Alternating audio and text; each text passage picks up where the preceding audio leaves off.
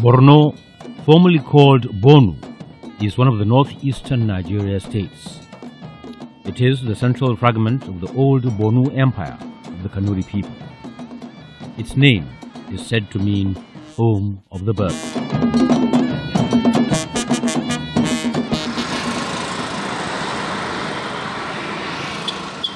Maiduguri, which is also called Yarwa, the capital and largest city of Borno State, is located along the seasonal Alo River, the waters of which disappear in the Firki swamps of Lake Chad, northeast of the city.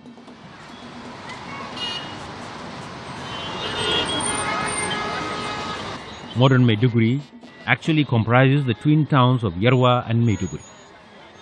In 1907, Yarwa was founded on the site of the hamlet of Kukawa and was named by Shehu Of Borno as the new traditional capital of the Kanuri people. It was built by Shehu Abubakar Garbai Ibn Ibrahim Al-Lamin Al-Kanemi, the grandfather of the present Shehu Of Borno, who moved the capital of Borno from Kukawa then to Mongono, from Mongono then to Maiduguri, after it has been surveyed by the colonial administration. Maiduguri's population consists mainly of Muslim Kanuri, Shua, Hausa, and many tribes, with an admixture of Christians from other parts of the country. The city is dominated by the palace and adjacent mosque of the Shehu Of Borno, an important traditional Muslim leader in Nigeria. The most imposing monument in Maiduguri is the Shehu's palace. The British government sought it best to find a plain land where there is going to be water in abundance, because in Mongono's water is not good, and as well as the area is a little bit higher, so they found a plain land here in Yarwa, and then the Shehu was moved to Yarwa, where the present palace was established, and the Shehu called it Herwa, that is the land of prosperity. On every Salah day, hundreds of Muslim faithfuls, including women and children, trek long distances and brave their way to the Eid ground in Ramat Square, Maiduguri. This is the time each year when the inhabitants of the city gear up for the Eid al-Kabir, the most spectacular Muslim festival of the year. The Shehu Of Borno, His Eminence, Al-Hajj Abubakar Ibrahim Umar Garbai El-Kanemi, leads traditional council members in the two congregational Raka'at prayers peacefully under adequate security spread all over the praying ground and environs, after which they return home. This can be seen as a sign of gradual return of peace in the state after more than a decade of insecurity. Since 2009, regular activities in the city and surrounding areas have been disrupted by the presence of Boko Haram, an Islamic military group known for committing acts of violence. Boko Haram, the insurgents filmed this themselves. The target, founded by Muhammad Yusuf in 2002 in Maiduguri, Yusuf established a religious cult that included a mosque and a school where many poor families from across Nigeria and neighboring countries enrolled their children. The effects of Boko Haram activities on the people of Borno, northeastern Nigeria, has been catastrophic. Well, Boko Haram is a phenomenon that came as a new phenomena to the Borno as a state, because the Boko Haram insurgency has disrupted almost everything. It was a crisis, a catastrophic one for that matter. And ever since the start of terrorist activities around the world, there wasn't a terrorist group or association or whatever that is worse than the Boko Haram insurgency. However, the offensive against the insurgents by the Nigerian armed forces is yielding some positive results, particularly in several parts of Borno states.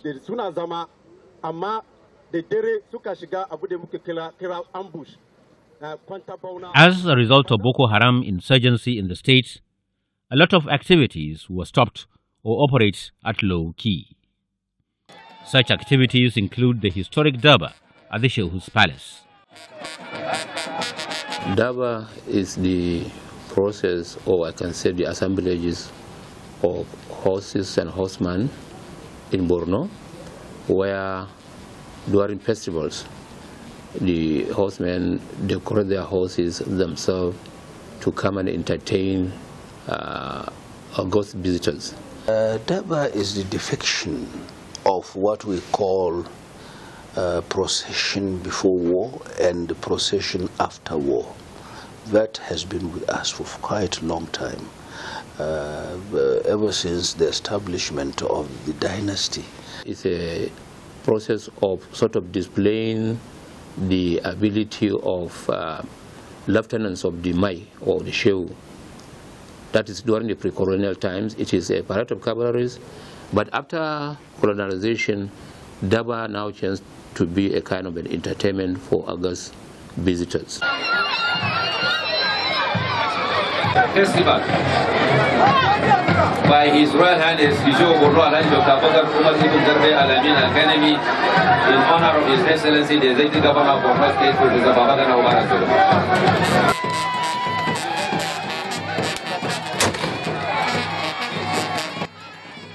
The Durbar in the Shehu Of Borno's domain is legendary, and it has been on since time immemorial during Mai's dynasty over 4,000 years ago.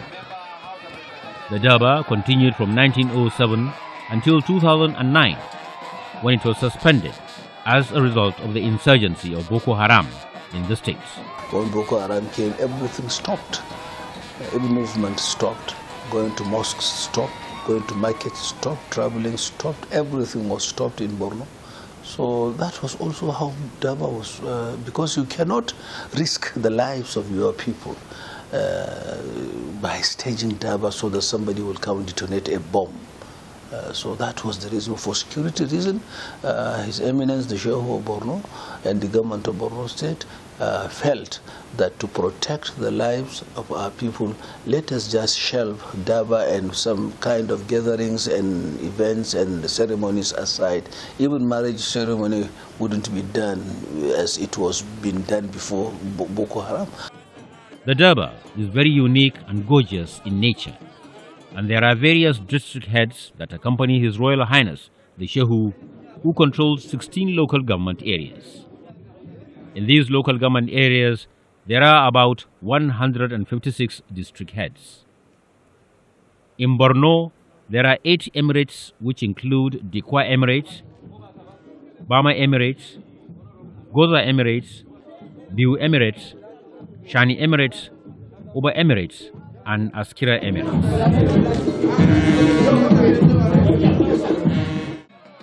The Durbar gathers a lot of participants, including horse riders displaying a lot of mastery in horsemanship.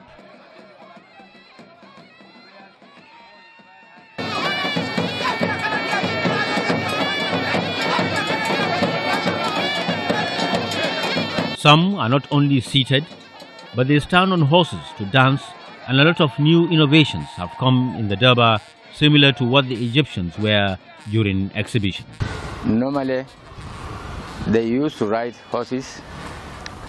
All these heads are coming with their contingents. During Prophet Muhammad's birthday celebration annually, it's a mark of respect to Prophet Muhammad. As time goes, it became a kind of celebrations during festivities, during Salah celebrations, where the king or the district heads within their domains mount at a Durbar to celebrate our Eid al-Fitr, Eid al-Kabir. And each contingent will start from race course. That is a Pilin Sukwa now. They are coming to the Sheh's palace and they pay their homage one after another, leading by the Sheh's contingents. After Sheh's contingents, then Waziri of Borno will come. After Waziri of Borno, princes are coming according to the seniority, but those people whose father were once a Shehu of Borno are the leading, followed by the blood of the Shehu, Laminu. After that, then the members of the Emir Council. They too, according to their seniority. After that, then these heads will come one after another. Who is to come last is the Kaigama. He is the field marshal of the Borno army during the colonial war. He is the coming last. Any Daba, you see distinction between, the well-to-do and the less privileged one. Somebody, especially those who are on throne, you see that this one is richer than this, and from the look of, how he dresses his horse is far greater than that one. It's an exuberance, displayed to the admiration of people that is saying that, we are rich by ourselves, we are rich within ourselves, and we are rich, to take care of ourselves. By participating in Daba, you will know your tradition, you will know your culture, you will know the reason why the Daba has been hosted. Because Daba is a noble profession, especially to we Kanuris. Durbar is held not only during ceremonies, but it can be organized for the expansion of territories and protecting the area of rulership against enemies and to welcome visitors to the palace. Borno is a home of peace and hospitality, which it earned for so many years. Why? Because Borno is home to the Quran, and it is a citadel of civilization. And Borno is also home of Islam. So therefore, their belief in Allah had strengthened them, had given them resilience. It has also given them determination that with whatever difficulty, at the end of the day, there is going to be hope, there is going to be peace, there is going to be, something to celebrate.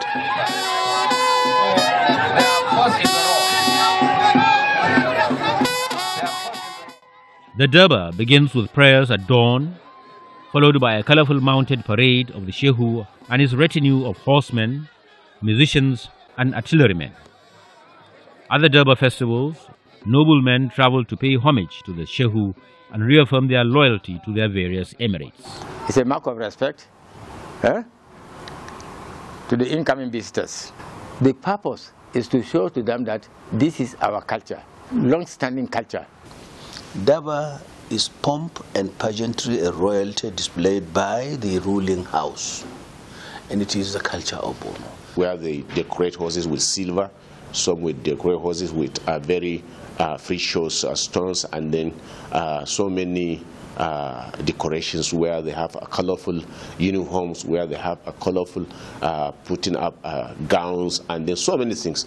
There is nowhere in the world where you can find the kind of Durbar that is being staged. So people are just always admiring this kind of things to see, and then they were happy, and then to see people are celebrating, and then this is a kind of things that makes people be united and at the same time followership. 10 million naira. Because the entire horse. Borno is known as the most dominant empire of horsemanship. And the Durbar is not just about horsemanship, but also carries a lot of information. Horsemanship is a characteristic of bravery, and later on it becomes that of a pageant. People show off. But horse generally is a means of transportation, even for the poor man.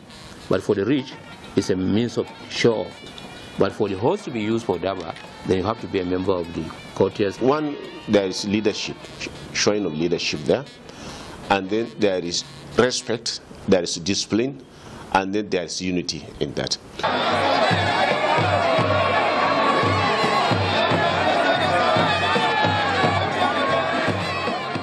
Horsemanship during the Durbar provides an insight into how powerful the emirate is, and at the same time represents a window into the emirate's rich and colorful past. In this setting, it is easy to imagine how the children and adolescents will crowd into the square on this beautiful evening, which will be the main protagonist of future Durbars.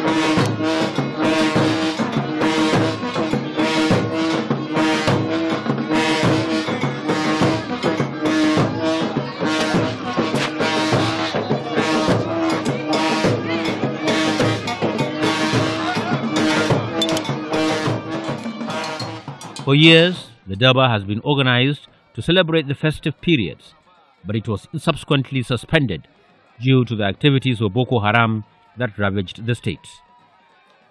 Maiduguri is the epicenter of Boko Haram, and the conflict has lasted for over a decade. Tactics employed by the military to quell the insurgency have sometimes proved counterproductive.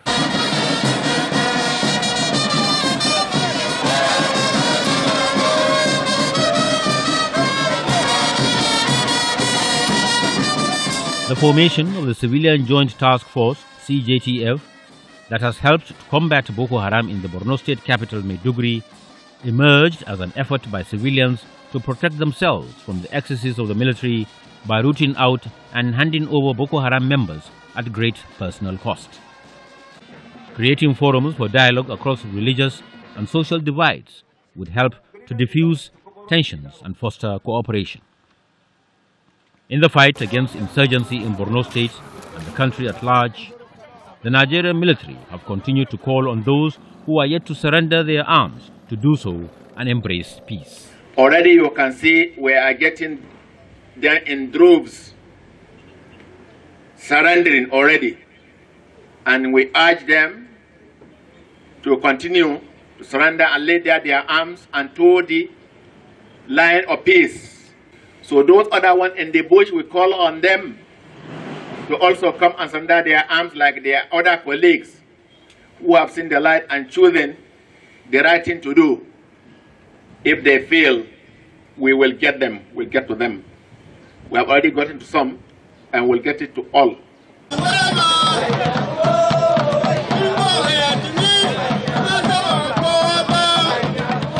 There are a lot of cultural practices in Borno that have been affected by the activities of Boko Haram, such as the Durbar.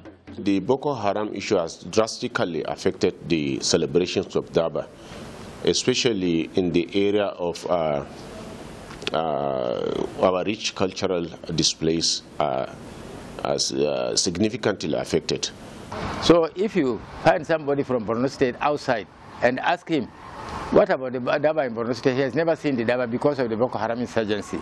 So the insurgency, when it started even targeting the district heads. So it has affected not only the Durbar itself, even affected the horses. Now the breeds of horses that we normally used to see are no more. The people that are very much committed, most of them were killed. From all ramifications, Boko Haram has in no way inflicted to the cultural image of Borno. So it has made a lot of insecurity threats to the organization of this Durbar annually. During Salah festivities, during end of years, and this, you'll see that Durbar is being staged. During the insurgency, the Boko Haram, there's nothing like that. All the time, they were bombed. So all this Durbar of 18, since 2009, there was nothing like that. Do you like Durbar and cultural tradition? Of course, because I'm a traditionalist. So when it was suspended, how do you feel? We are very much sorry for our children. For they will not know their culture, they will not know their tradition. Furthermore, how our people from different districts are coming together to know one another, 2 is also suspended. I really feel very sad because Daba is our tradition here in Borno State. It is now 2 years after they uplifted the banning of Daba in Maiduguri. How do you feel when they uplifted the suspension? We are very happy. We have now observed that our tradition and cultures are now starting to come back.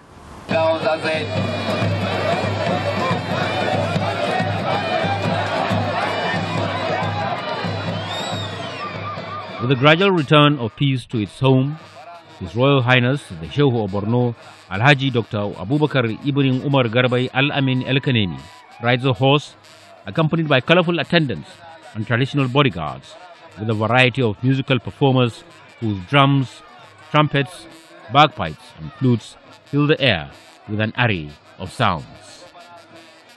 And the crowning moment of the Durbar is where groups representing the various district heads of the Borno Kingdom entertain the guests.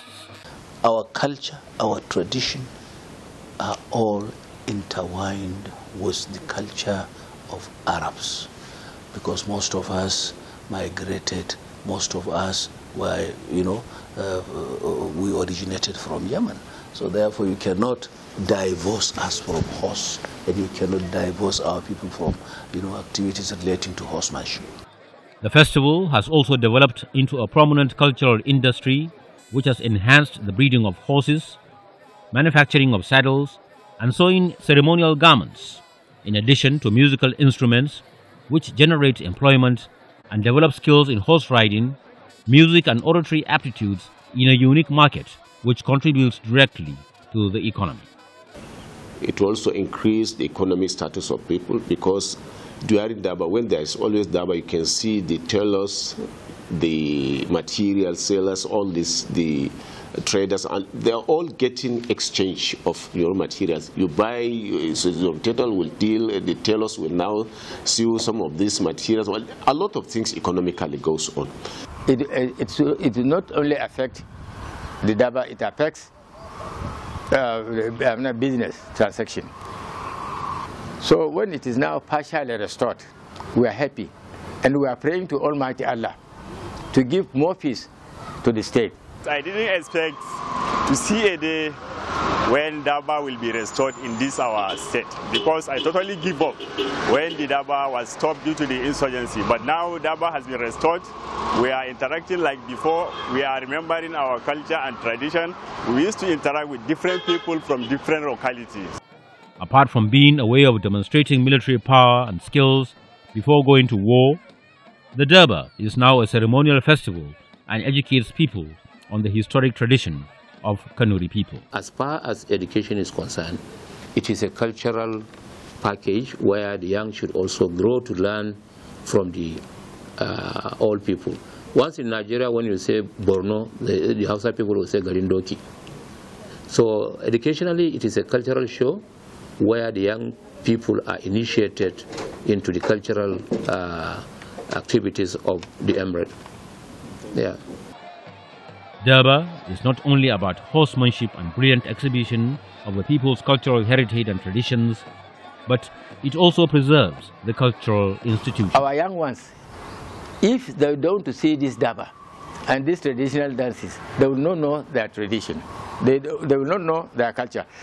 It will definitely contribute towards the progress of the culture, tradition, respect of one another. The Durbar features a parade of vibrantly clad horsemen in colorful traditional robes and turbans who move in regiments to the Emir's palace, led by local leaders, local musicians and traditional performers. This brings out the entertainment aspect of the Durbar. Once you say there is Durbar, people gather there. People gather there to cheer their own heroes. They used to come with other traditional dances in their respective villages. I can remember during the reign of late Shehu Master, whenever the royal band is being sung, about 4 to 5 horses inside there, once if they hear the drum and the alligator, with their legs tied to the rope like that, they start like this like that.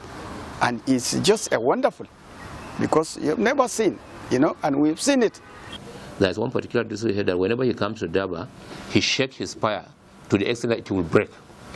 It was so much, some have said that no, it is extraordinary, some have said no, it is dexterity, some know he's using supernatural power, that kind of thing.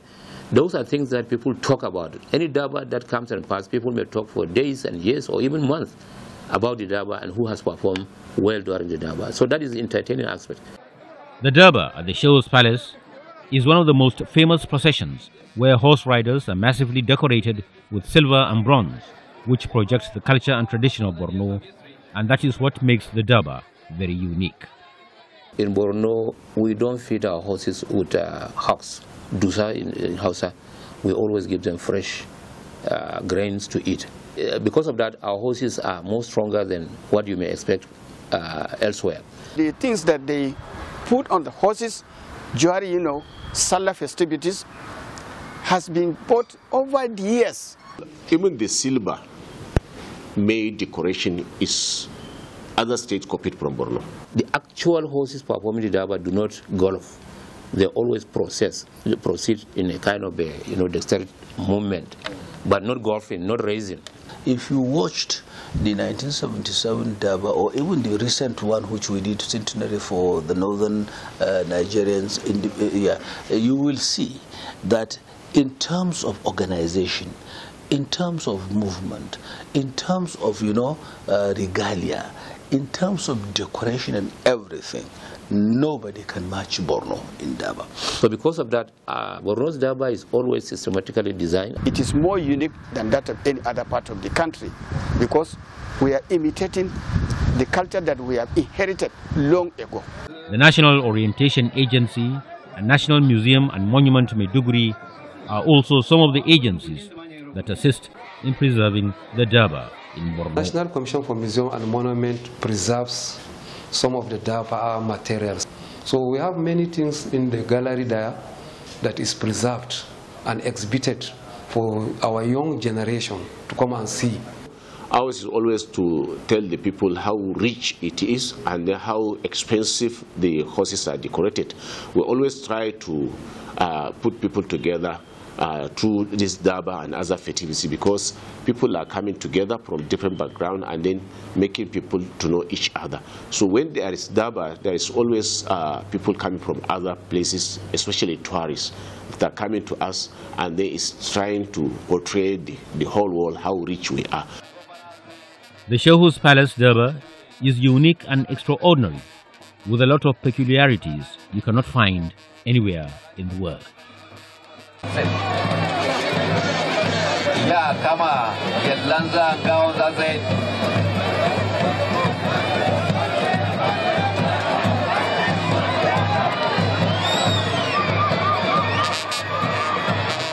Barang gua dah kan di sini ya, muka dah rozana.